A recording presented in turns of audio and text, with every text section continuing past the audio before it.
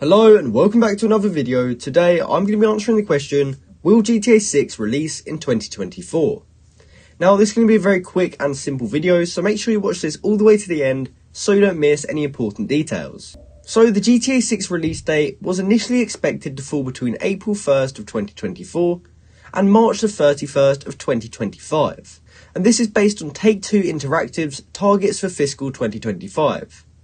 However, a firm release date for GTA 6 has not yet been announced.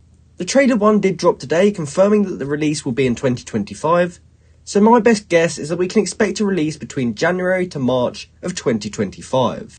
Hopefully we do get a release for GTA 6 as early as possible, because myself as well as a lot of other people are waiting for this release, and have been waiting a long time already. So it would be cool to see GTA released as soon as possible.